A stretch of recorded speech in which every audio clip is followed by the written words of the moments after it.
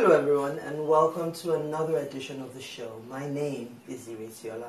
Now our first feature is on a young individual who has several incarnations. Some of you know him as a dancer, while others know him as a designer, and many have experienced him as a choreographer.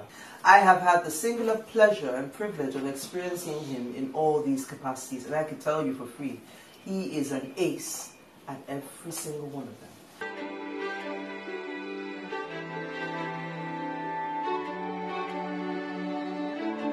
My name is Paolo Sisiano and I run the fashion brand Sisiano, and I'm also a theatre performer.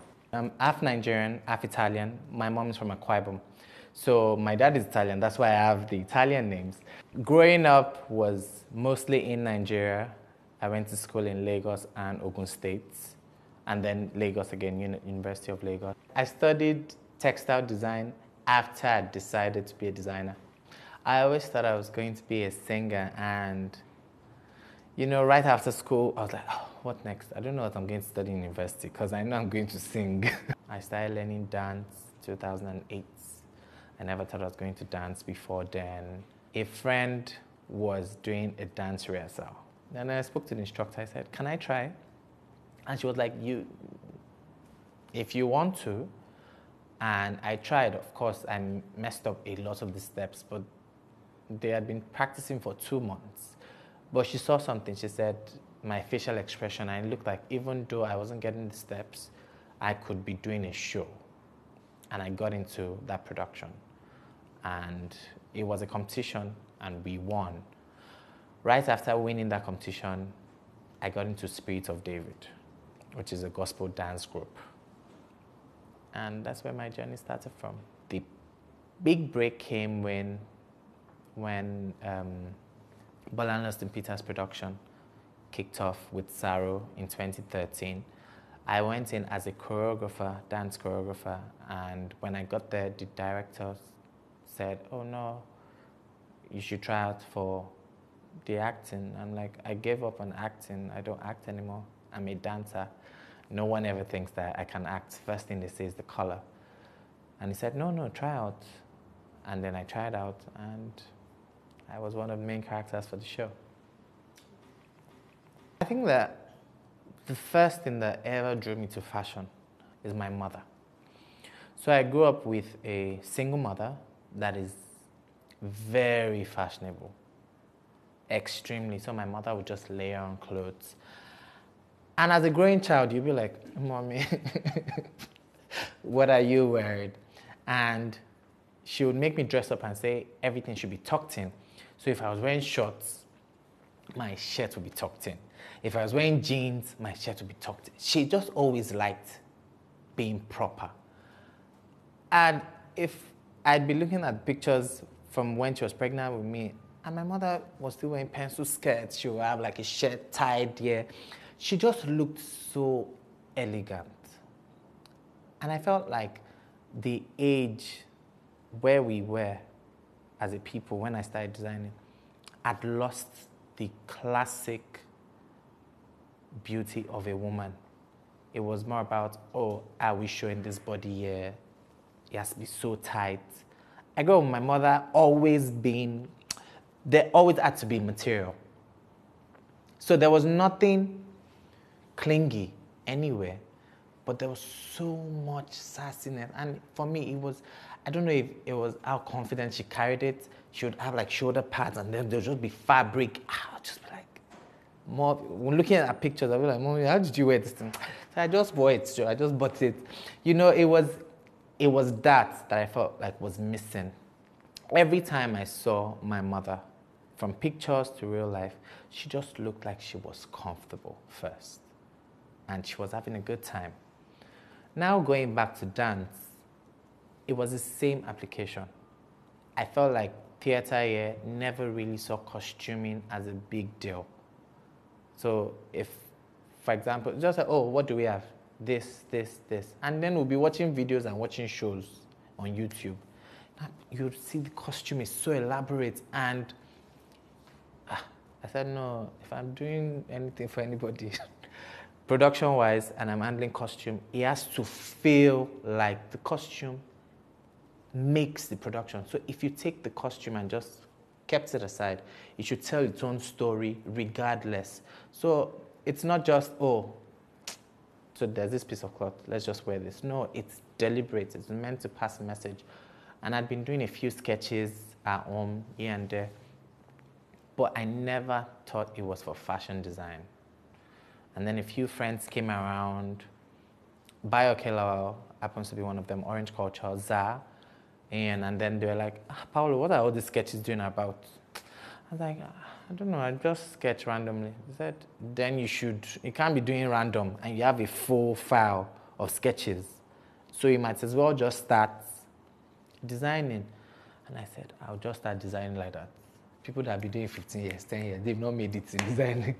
I'll just start. And they said, no, but if you have like an eye, then why not try? Eventually, I took the advice, and I used my savings to do the first collection, 11-piece collection. I got a good photographer. My sister modeled the piece, and she called another friend. We shot the lookbook, and I got in for Lagos Fashion and Design Week. A friend had put the picture up, and they said, that guy has to come in for the Young Designers Prize. I got the email, and though I didn't win the competition, I showed, and the business has moved from there.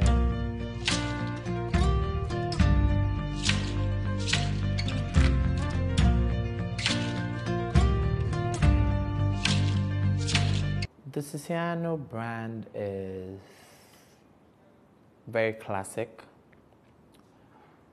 modern at the same time, and adventurous in the way that it flows because of the movement that comes with the fabric. Who wears the brand? I expect that anyone wearing a Sisiano mustn't feel overwhelmed. So first things first, you have to be very confident and very comfortable with yourself and with the person that you are. And you need to kind of follow suit with who you're becoming, because every day we evolve. Each time a Sisiano piece is worn, it's about going on that journey with you. And it takes a lot to be on any journey. So it's very deliberate that you find yourself first in order not to be overwhelmed.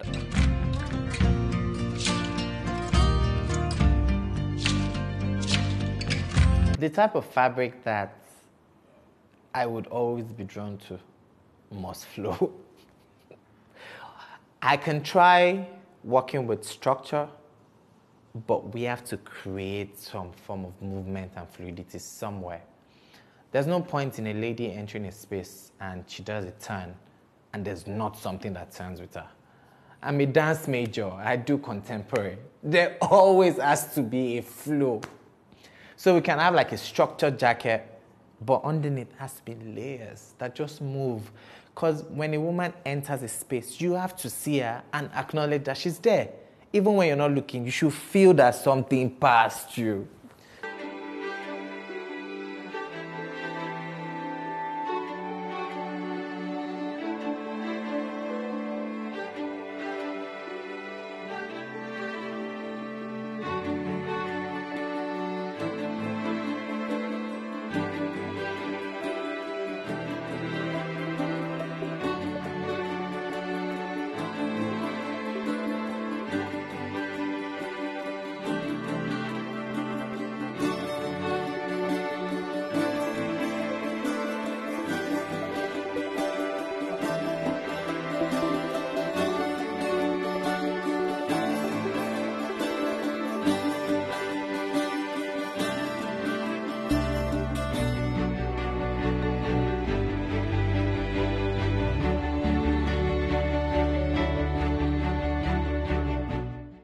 I think that the Nigerian woman is not necessarily a fashion person. She's a trend follower. Instead of finding their own style and building that and saying, okay, this piece works, this piece. They just go with the buzz. Oh, is this designer? And everybody's there. Is this style? And everybody's there. The two common mistakes that I find Nigerians make in terms of fashion: color choice and style choice. And that's because I might be wearing yellow, but it's not great on my skin tone. Someone else might be wearing it and it looks amazing. So you should know yourself.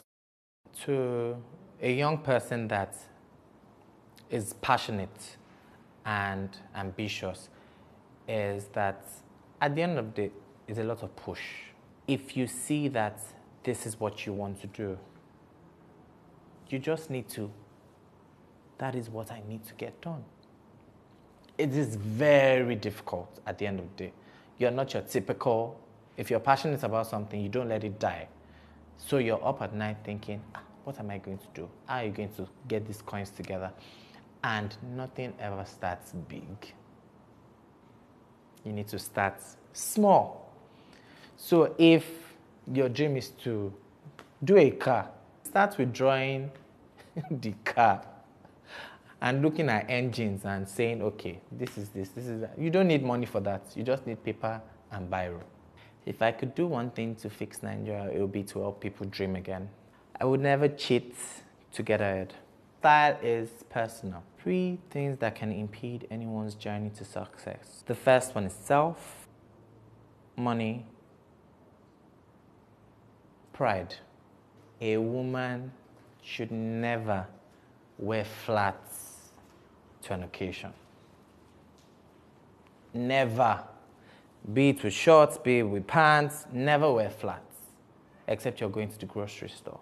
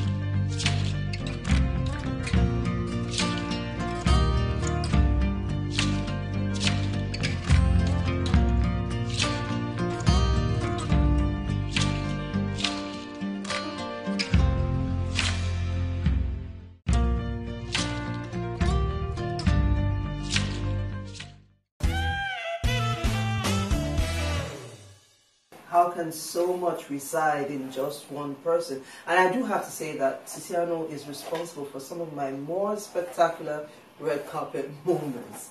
Okay, we're going to be back after the break and we'll bring you our second feature of the day.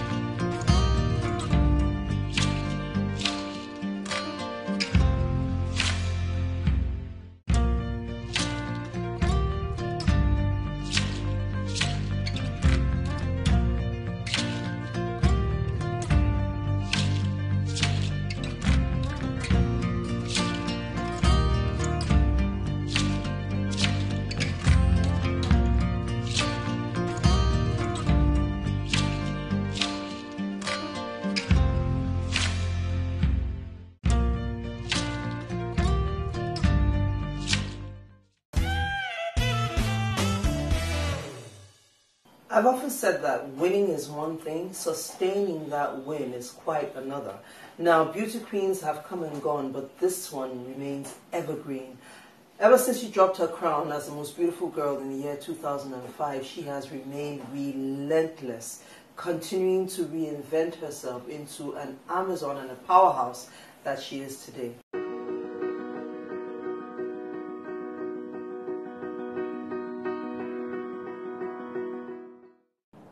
My name is Omowunmi Akinifesi, and I'm now a fashion entrepreneur, a fashion ready-to-wear brand, Omowunmi Ready-to-Wear. I studied geography and regional planning at the University of Lagos, and I followed that up with a master's in environmental modeling, monitoring, and management at King's College London.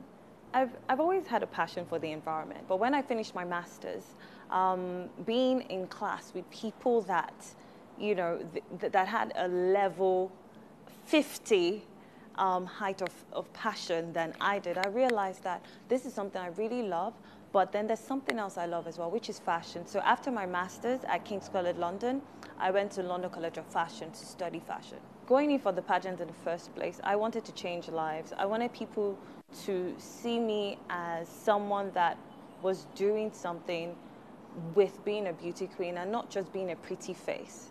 After winning the crown, I realized that it was such a huge platform and pedestal that I had to do something about it. I had to affect lives as long as possible. So I thought to myself, I'm going to make something out of it, and not only for myself, but I wanted to be that person that people would see and say, even if she was a beauty queen, she's not just a pretty face, but she's very well educated, and she's industrious.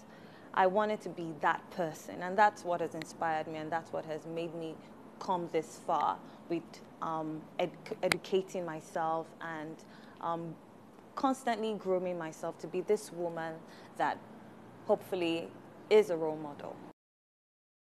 If you're a young girl and you're so beautiful and you're thinking about depending solely on your looks to get ahead in life, your looks will possibly get you through the door, but it won't keep you. It won't keep you in that door. So you have to, at some point, constantly give yourself more content.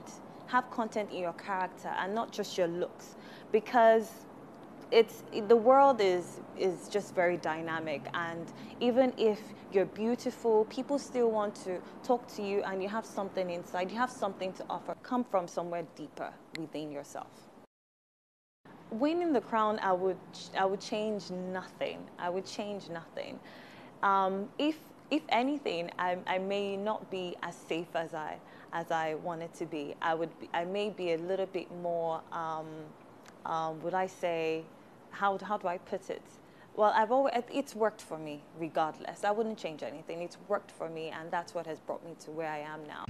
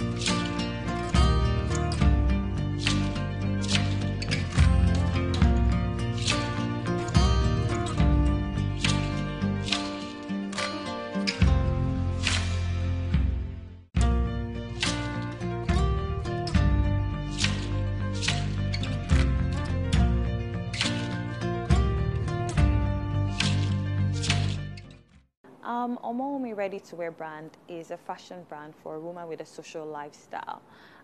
We have our age bracket, but it's just for a woman that knows who she is. Most of our things go from day to night. I have a team that I work with. However, I feel like this is my baby, and because I have a wonderful passion for it, and it's about style and design and creativity. I'm 100% all the way, from the design process to sketching, to the fabric choices, to the factory and dealing with everyone. I'm all the way. So I deal with everything. People often associate comfort with homeware or just plain casual wear. However, this kind of comfort is a woman that she goes out, she still looks very decent, very elegant, very beautiful, and she doesn't look like she's trying too hard. she's wearing the clothing is not wearing her. However, each piece is still speaking as she walks into a room. And that's my personal style. And I wanted to reflect that in the Omowunmi ready-to-wear brand clothing. I think the young Nigerian woman is a go-getter. She's very hardworking, and I think women have just woken up all of a sudden. Women have become a force to be reckoned with. We are finding ourselves. Back in the day, our mothers used to be all about being in the kitchen, really, and but now things are different. We do that as a baseline, but then there's more now.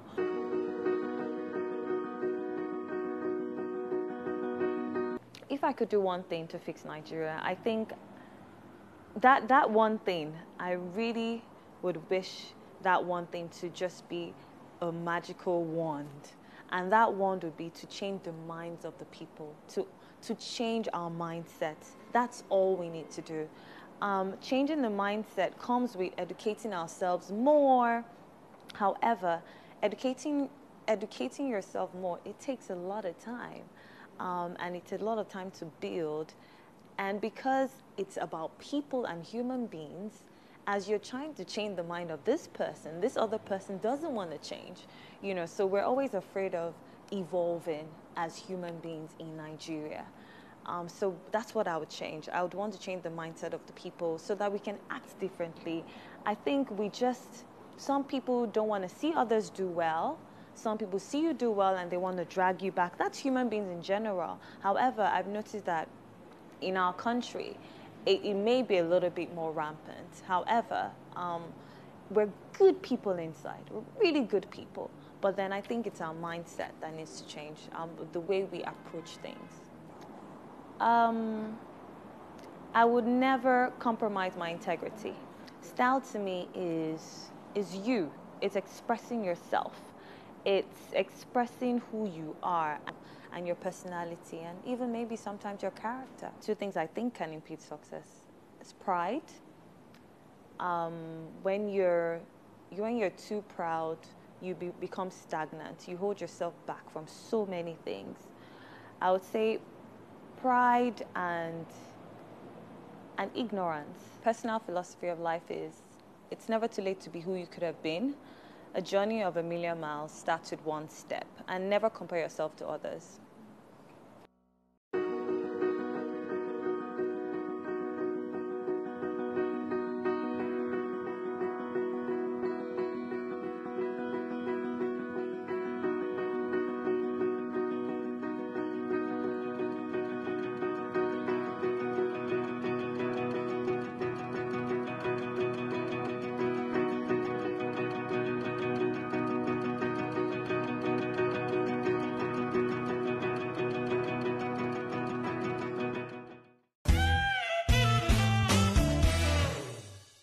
You heard the lovely lady.